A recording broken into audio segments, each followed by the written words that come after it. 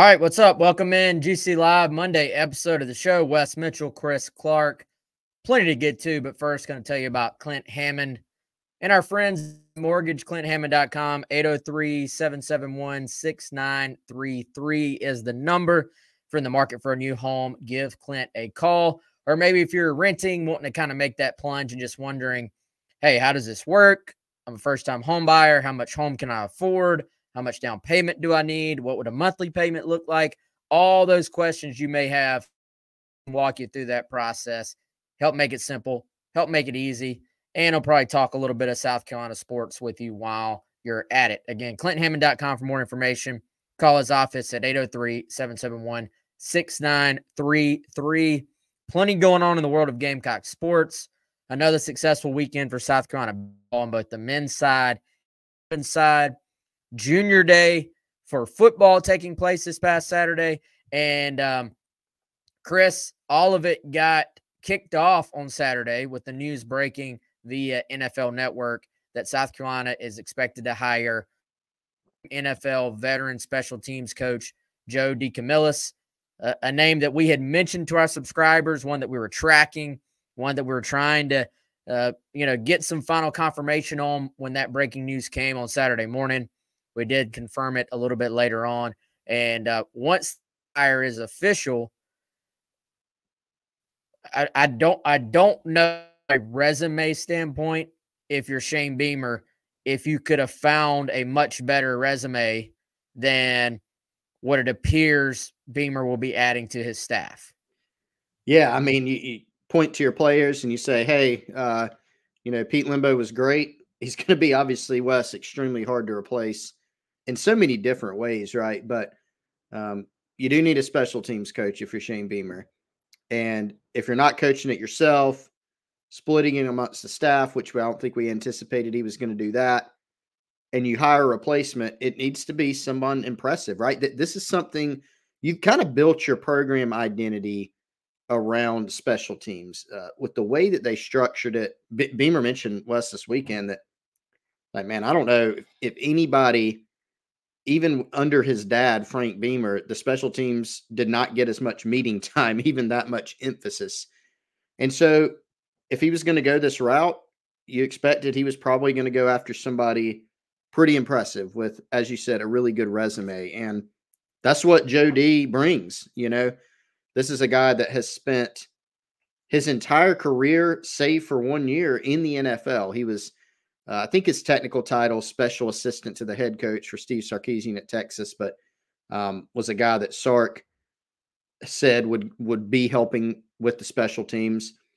Other than that, he's been in the NFL for his entire career, coordinating special teams. And so when Shane Beamer can officially introduce him to players and players can kind of Google him and look up his resume, this is a guy that's been at the highest level of football for a very long time. And so that's definitely a strong resume, as you said, Wes, and a guy that, is familiar with the South Carolina program from the past, was a clinic speaker this last spring, and someone that Shane Beamer has obviously known about for quite some time. Yeah, no doubt, man. And I think even with the great hire, you're not going to replace a Pete Lembo, right? In terms of somebody coming in, they can't try to be Pete Lembo. They got to be themselves, just like Pete Lembo could only be Pete Lembo. He couldn't try to be Frank Beamer or be Shane Beamer or be whoever. Everybody's going to have their own unique approach. And so will it be different? Will there be adjustments for everybody involved? Of course, that is part of life, whether you're talking about regular old jobs and managers changing, or whether you're talking about SEC big boy football and coaches changing. So it'll be an adjustment for everybody. But I do think in terms of just hiring someone, at least on the special teams piece, we'll see if they give Joe D that associate head coach role as well. But on the special teams piece, you're talking about somebody who, I mean, dude, if you've done it at the NFL level for 30 years, you've done some things right, and you have a level of respect in that league that I think will say a lot. If I'm a recruit, which, I think that's really the one about this hire, just because he's not been an on-field assistant in at the college level as a recruiter, it's all right. Well, can he recruit?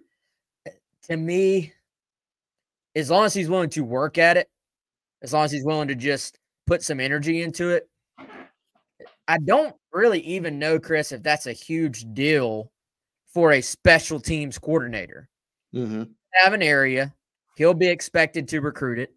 He'll be expected to what? Handle his kickers, his punters, his snappers. Other than that, I look at a coach, take care of your room. So, yes, there's a team recruiting aspect. Yes, there's hey, you got to be on the road like everybody else. You got to go to your area yourself, recruit some kids, get the bowling. Of your hey, receiver, you got to take care of the receivers room. Running backs coach, you take care of the running backs room.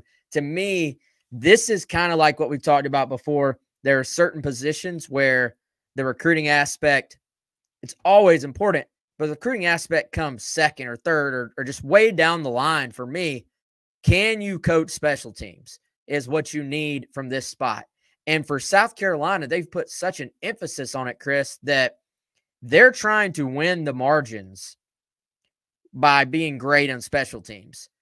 And so to me, finding guys who could be that, who could do that, not a lot of them out there. So I think the recruiting part, you put that to the side and on other things here.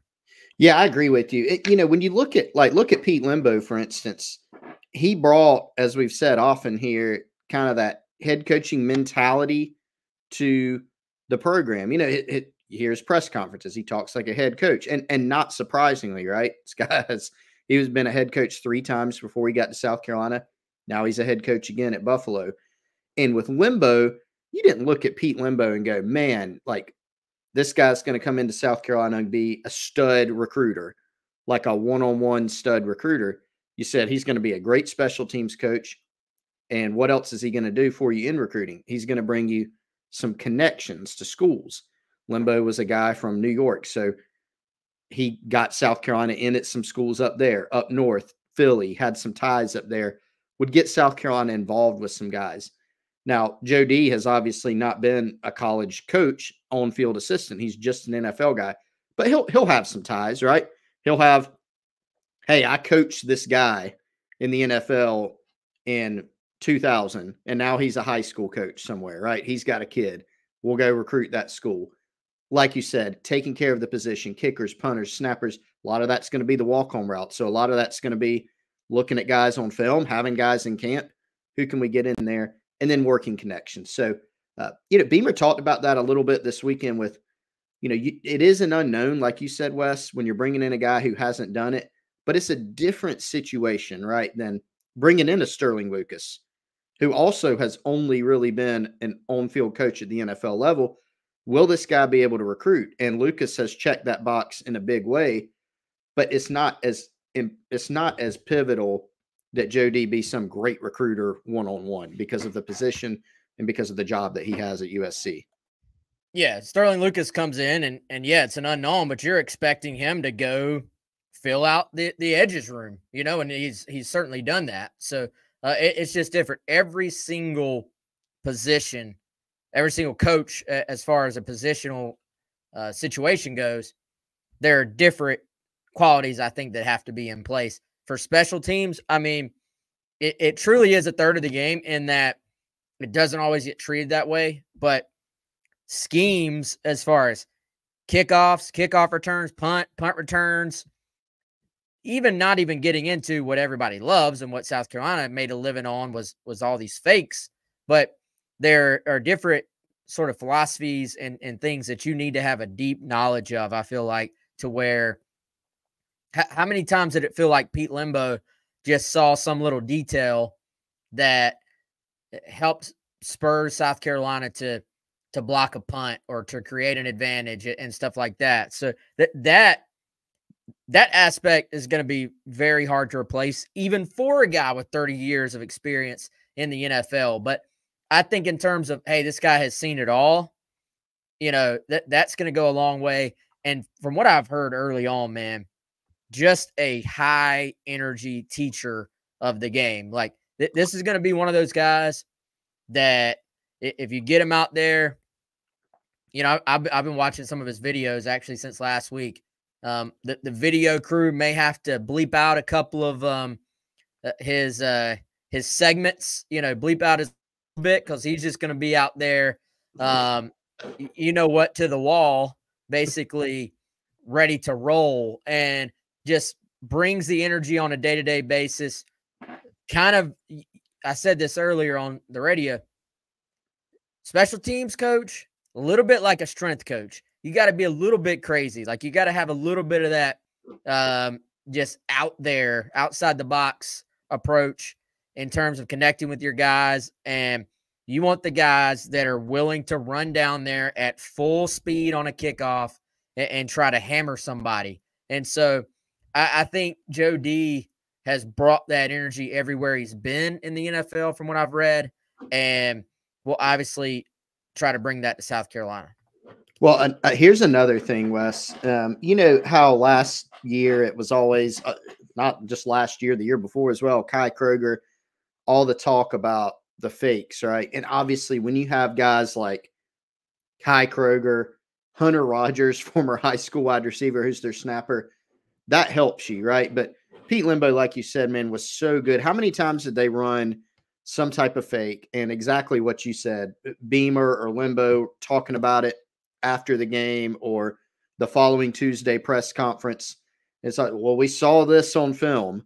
We saw a look on film that we liked, and we knew if we got that look, we would, hey, this would be a good spot to call it. I think Gamecock fans are going to be happy to know that Joe D. Camillus is a big fan of fakes as well. Now, that doesn't mean that they're going to go in every week and call a fake. I don't know. But he has, Pete Lembo used the word library. He says menu. And so if he has guys that he feels like can execute them, he's not afraid to call them. We know Shane Beamer, a fan of being aggressive on special teams, lining up and going for two, even if the situation, quote unquote, does not necessarily call for it. He'll do those things. And so I think that's probably, Wes, again, we go back to program identity. Part of your program identity is being really good on special teams. Part of that is, can we steal a possession? Can I hire a special teams coach that believes in those same things, believes in being aggressive? And I think that's also what he has in Joe D. Camillus as well. There's plenty of evidence of that throughout his NFL career as well.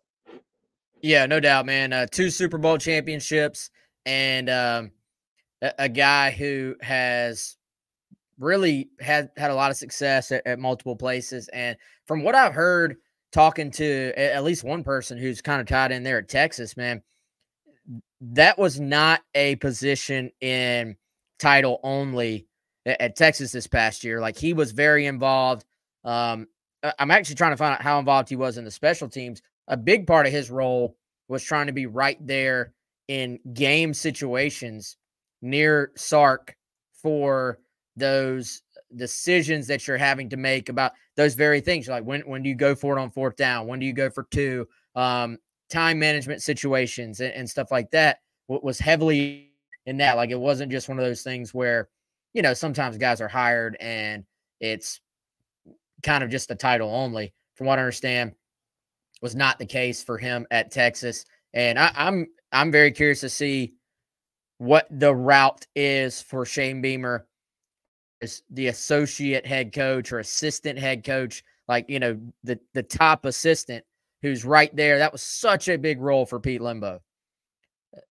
I dare say, Chris, that role for him, I don't want to say more important because he brought so much teams, but was just as important for South Carolina as his special teams coordinator title was. So I'm curious to see who gets that title moving forward.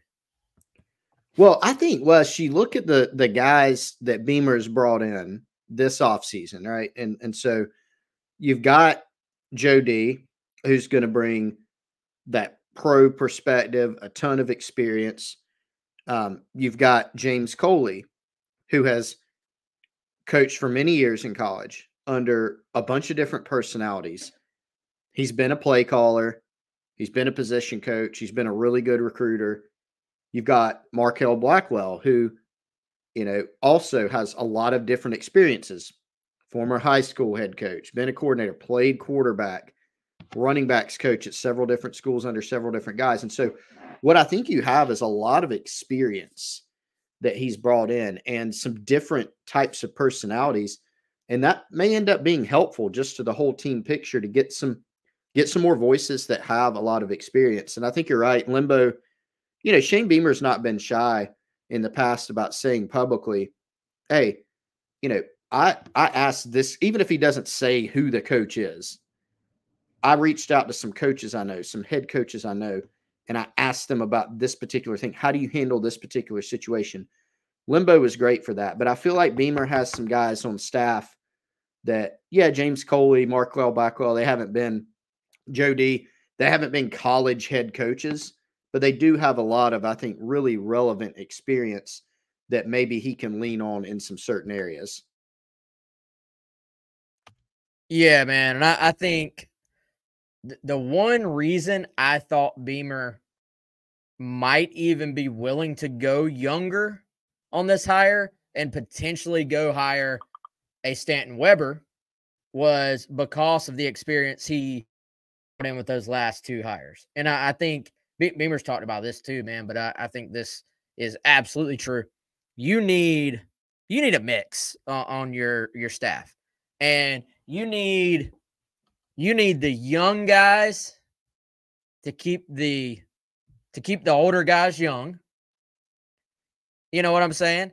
And you need the old guys to ground the younger guys and to provide that type of knowledge that can only be experience.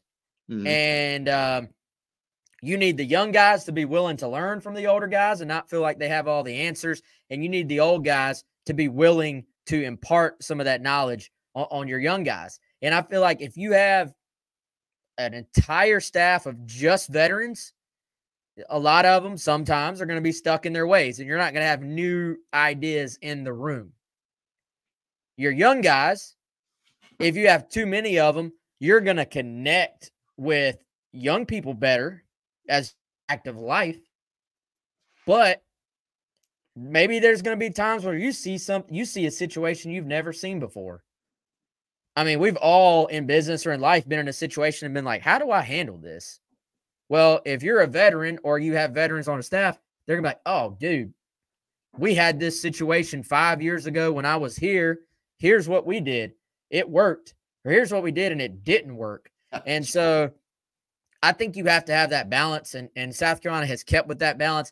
I think they've got maybe a little bit more experienced with this latest round of hires. But, they, as we reported, they were heavily involved with the co-offensive coordinator and running backs coach at Liberty. He was a younger guy, so it didn't necessarily have to play out that way with all three of these hirings. But I think certainly when you lose a guy with Limbo's experience, you're going to have to fill somewhere, And so one thing I don't think necessarily will be able to bring at this point that Limbo had was the experience as a college head coach. I think for Beamer, now he's got 3 years under his belt now, but for Beamer just being a first-year head coach when he first got the job, it was huge to have somebody like Limbo to lean on for things such as that.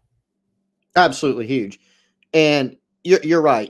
Joe D is going to be a different type of guy than Limbo and a different background, and he'll bring different things to the table.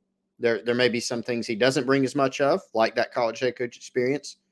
Maybe he could bring more, in some areas. We'll see. But definitely a different thing, Wes, when you're looking at, you're kind of looking at the profile of, hey, what did South Carolina need in a running backs coach? And I think the top thing that most people would point to, and it's probably accurate, is, hey, man, if you're a running backs coach, you got to be able to go out and acquire talent. Like that's kind of your number one thing as a running backs coach, right? You obviously need to be a teacher and you got to be able to control your room and connect with kids. But if you don't acquire talent as a running backs coach, you're not going to end up looking like a very good running backs coach. And so that's the top thing. Special teams coach, it's pretty evident what Beamer went with here is let's lean on X's and O's, because that is what got you here. That's why they've been so good on special teams under Pete Lembo, is because from an X's and O's standpoint, in almost every game they played, you felt like, hey, they have, when it comes to special teams, they got the advantage because they have really good specialists, yes, but from a schematic standpoint, they're going to be better than most teams that they play. And a lot of times it played out that way. So clearly this was a move where he went heavy, Beamer did, on let's lean into X's and O's and let's try to go out there and be really good on special teams again. Yeah, so Beamer could not speak on the hire quite yet on Saturday, but was sort of asked in hypotheticals. And Chris, didn't he use the phrase grand slam hire? Yeah. I think he did. So shows you what he thinks of this. They'll be looking to make that official later on. We're recording this and going live at 2:25 right now. BOT meeting at about 5 o'clock here on Monday. So I guess barring any last second hiccups, that's expected to be finalized, and South Carolina will be able to get moving with that. And for the most part right now, though, the focus other than this move, which, by the way, before I move on, Chris, you got anything else to add on Joe D? No, you can move on, man. Yeah, so moving on. Lots of recruiting going on right now. Junior days over the weekend. Staff back on the road recruiting as well. And also final rankings are out for On 3 2024 class. This is like after senior seasons, after all-star games have taken place, and, you know, a situation where the rankings are now just fine. I always think it's important to mention first and foremost, and I don't know the best way that we as an organization can frame this up, but I think it always gets a little bit lost in translation. You have On 3 rankings, which is what came out today. And that is the On 3 rankings team. Our Cody Belair. I don't know Cody quite as well. We know Charles very well. Obviously, he's on the show quite a bit. Going to effort getting Charles on the show here soon. But On 3 rankings, that is that team and their rankings, and it's not been affected by any other organization. That's what came out today. The On 3 industry ranking is kind of a way to try and give you, this is how the industry feels. And it is a weighted average that includes, it does include On 3, but also includes 24/7 Sports, also includes Rivals, also includes ESPN. So that's always, I think, an important distinction, Chris, that I think sometimes just gets lost. Yes. Good explanation there, Wes. If I did not know that already, great explanation. So 2 5-stars still for South Carolina within those On 3 rankings. Josiah Thompson stays a 5-star. Dylan Stewart stays a 5-star. And then Fred Johnson, another early enrollee from this class, moves up to 4-star status. Wes, I think well-deserved. I think I didn't know that would happen for sure.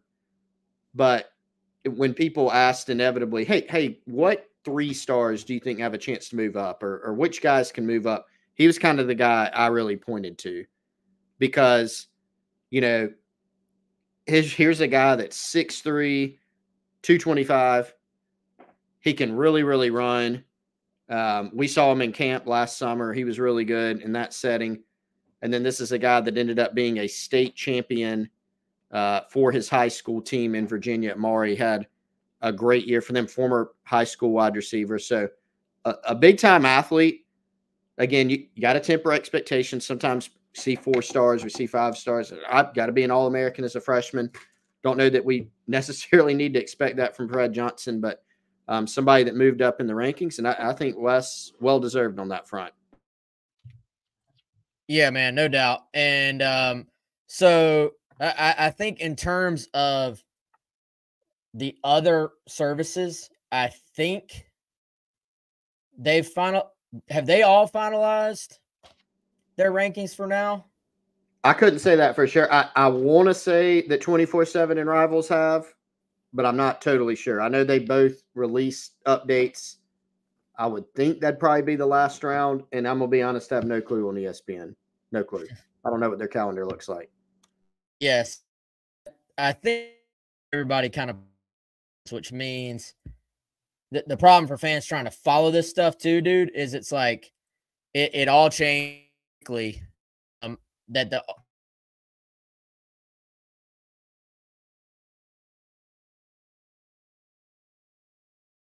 then it gets updated.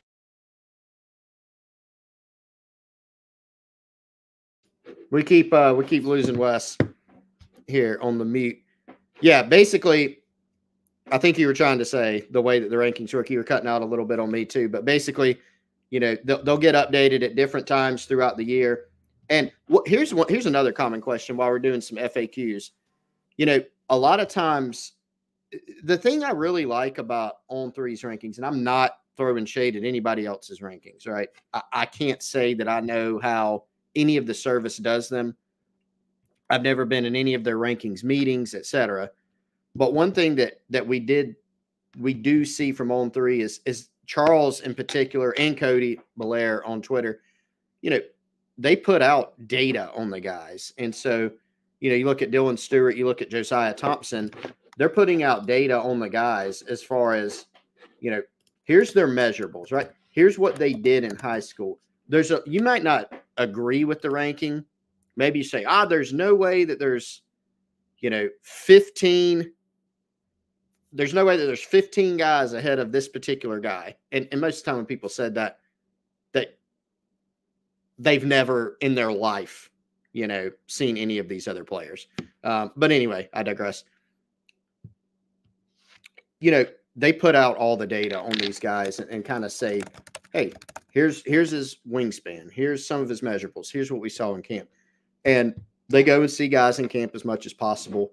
Charles, I think, does a really, really good job with that in particular. So hopefully Wes will be able to get him on here soon and kind of, because I know he saw Josiah at the Army game and saw Dylan Stewart at Under Armour. And I'm really curious to see what did he think about Fred Johnson during his senior year? Why did he kind of, move up that high? And get some thoughts from Charles on that as well. Yeah, Fred, a guy who already had moved up in some of the other rankings, and then now I believe he was 4-star on the On3 industry ranking already, because that was kind of being pushed up by other rankings, and now also a 4-star on On3. And man, they're incredibly high on Matthew Fuller as well. Fuller is, believe it or not, actually like the third highest rated prospect in this class by On3, which originally when he committed, depending on which rankings you looked at, he was one of the lower guys, I think, in this class. But this is, once again, if you've noticed, man, when Charles Power puts his name on a guy, like he puts his stamp on a guy, at least at South Carolina, these guys have tended to work out. I remember Nick Eamon-Worry, he was a 4-star by Charles when he really wasn't getting much love from probably anywhere else at the beginning. And Lenore Sellers, he had as a 4-star.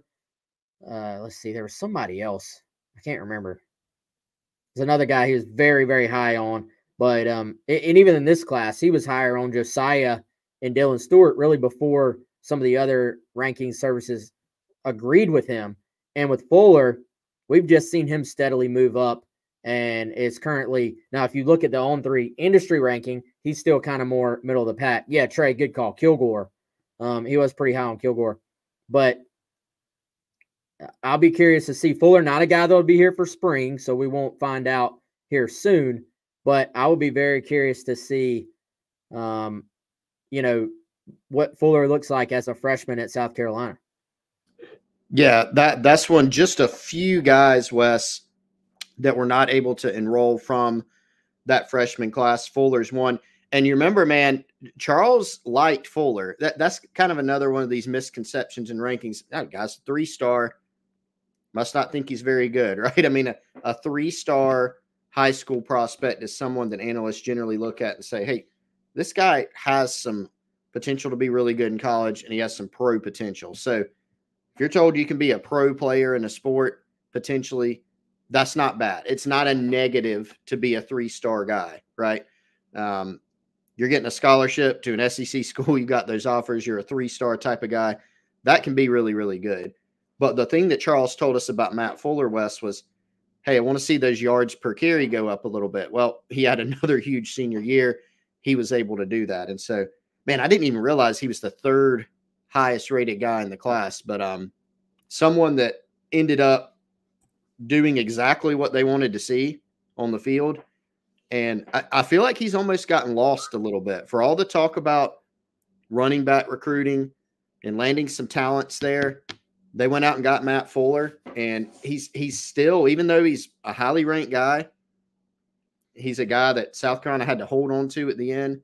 He's still flown a little bit under the radar, and so really curious to get a look at him, even though it's going to be, preseason before we get a chance to do that. Yeah, no doubt, man. It is crazy how that room, one of the biggest question marks on the entire roster, has been completely flipped. And so, we talked about, if you're Marquell Blackwell, like you've walked into a pretty good situation, all things considered, in terms of the guys that are first, and then adding a young guy like Matt Fuller into the mix as well. By the way, I've ditched the actual microphone, so if I sound a little bit less quality in audio, we're just going to go off the laptop because that mic keeps disconnecting, which is why that's happening.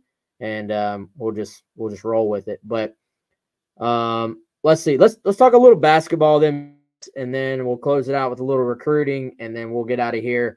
But both teams winning over the weekend. Women's basketball, our business. Kind of I don't know if you got the game yesterday, Chris, but I was going two screens watching both the NFL and watching the women's basketball. Kind of a business-like win for them. Vandy, I didn't realize this. Vandy women's basketball team this year, pretty solid. Like they were game. They did not back down. I thought they came in, hit some shots early, hung around, and you really had both men's team and women's team were dealing with kind of that. You had a big emotional win in your previous game. How can you respond to it? And we'll start with the women, then we'll get into the men. I thought they just responded, dude, did their thing. You're going to get a balanced attack from this program. You never know who the 3 or 4 that are going to take over are going to be. But, man, Cardoso, probably one of her better outings of her career on Sunday. No, you're exactly right. That you actually kind of took the words out of my mouth. That was the exact point I was going to make, that, like, look, you don't know who it's going to be with women's basketball. You can have your suspicions because they can throw so many different ones at you. You think back to the LSU game. Cardoso doesn't do much for a while. Like, she's not getting touches, and then boom, she explodes later in the game. You put in Malaysia Fulwiley, a freshman, in that LSU game. All of a sudden, she's making a couple of really big plays.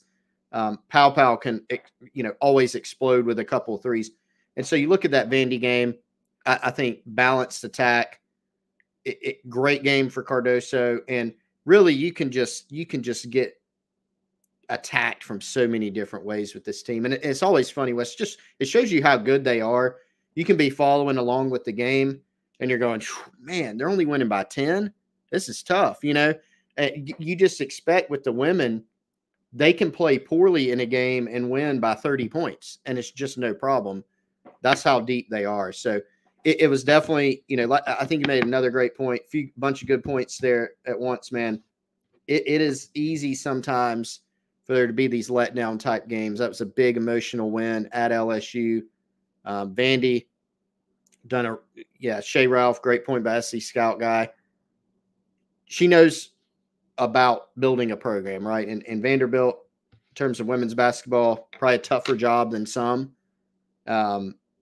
but a well-coached team, a pretty good team, and South Carolina was able to take care of business again under Dawn Staley. And I mean, credit where it's due. Like you said, man, that Vandy team pretty solid. Didn't seem deterred by Carolina. Like they kind of came in and did their thing, and it is kind of hilarious the different feel in any other basketball game. Like in the history of basketball, if a team is winning by 12, you're like, all right, 12-point lead. That's a pretty it's not a lead that could never be relinquished. But if your team's up by 12, you're like, all right, we're in control. And so when Carolina women are up by 12, you're like, are they okay? What's going on? So it's just it's insane. I mean, it speaks to what they've built. It speaks to what Dawn Staley has built, that the expectations are freaking high. But that's where and it is definitely a great crowd. I thought it was another great crowd for the men on Saturday as well, coming off the bonkers crowd against Kentucky. And so that, to me, other example on Saturday of that this is a pretty veteran team. Like much like their coach, they just kind of stay right here, right? And we saw Tuesday, that doesn't mean play the moment. Like they were having a blast. They were feeding off the energy of that crowd on Tuesday. However, they, I believe, are a group that knows how to not get too down, not get too up from a big picture standpoint. And we saw that by them sort of just taking care of business as well against a Missouri team that has struggled to find wins, but is going to fight you, is not going to and has been able to get into some close games. Yeah, I was talking about that with some people after watching Missouri. You know, I've only watched, not a Missouri basketball expert. I've watched them a couple times against South Carolina, and they're one of those teams you look at and you go, they're a bad team, but they're not bad. Like their record says they're bad because they're 0-7 in conference. They haven't found a win. I think they're 0-7. Yet they're scrappy. They gave South Carolina 2 good games, one of them in overtime on the road, obviously. But it was a big win, Wes, because of, I think, the reason you outlined earlier, South Carolina, big emotional upset win at home over Kentucky. Now you need to go and hold serve. Yeah, it's great to beat a top 10 team. Those are resume building wins. But what you don't want to do is have a resume building win and then wipe it out by losing a game like that. And I think this is a difference with this team. Yeah, their non-conference strength of schedule was not top 25, right? But they took care of business. And you look at this team for South Carolina that's tracking very well to make postseason play, and you compare it to some of the other teams in the past, those other teams, what they would frequently have was a couple, at least, what the heck was that, losses. And this South Carolina team so far does not have that. They lost to a good Clemson team on the road. The kind of the what the heck game was, I guess you could say, that Georgia game, Wes, at home, because you easily could have won that. But it's not a bad Georgia team. And then you lost to an Alabama team on the road and didn't play very well. And that team's currently number 1 in the SEC. So you don't have that bad loss, quote unquote, right now. And if you're South Carolina, that's really what you wanted to avoid. That's why with the non-conference you had, you needed to get out of it pretty much unscathed, and they were able to do that. But they're also at the same time making some noise in conference. So doesn't get any easier starting with tomorrow, Tuesday with Tennessee. Obviously, that's going to be a tough one. But this is a team that did very well to hold serve, winning those types of games, you know, at Missouri, at home against Missouri. Those ones you got to win.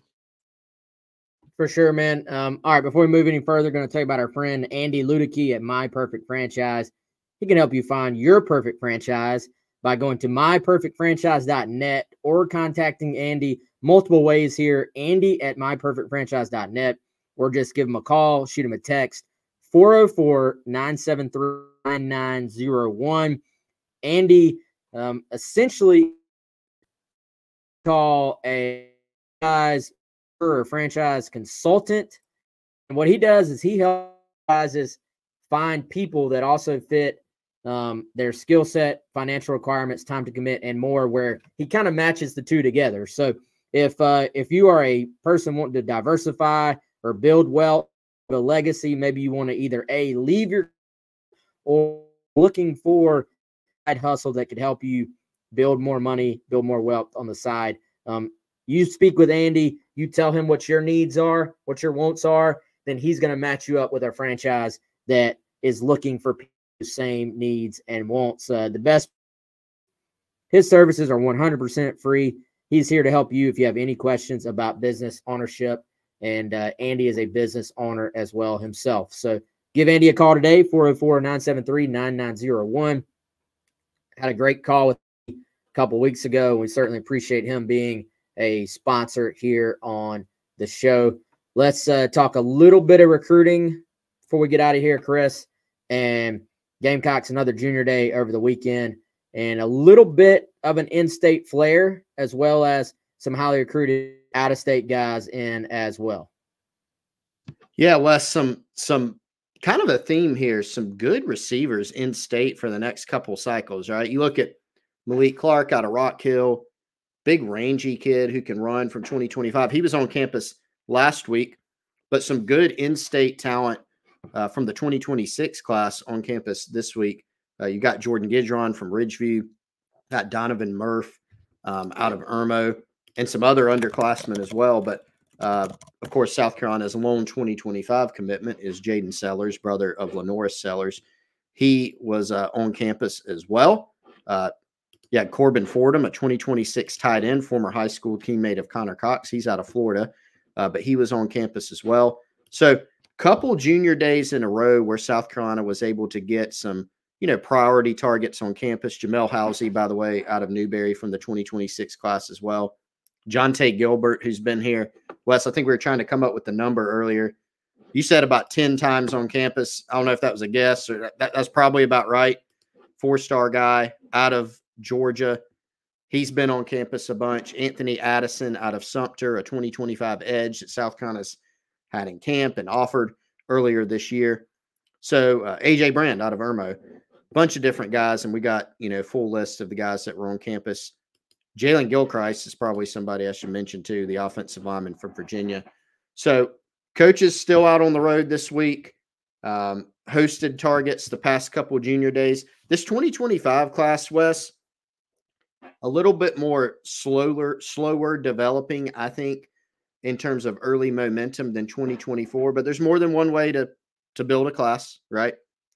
So we'll see how it goes. But definitely some priority targets on campus the last couple of weeks. Yeah, I feel like it is starting to come together a little bit. And the 2026 class already, I think, in-state sort of local guys that they like starting to kind of, I don't want to say take shape, but at least their top targets, that aspect of it is already starting to kind of take shape. And it feels like 26 may be a little bit deeper in the state of South Carolina.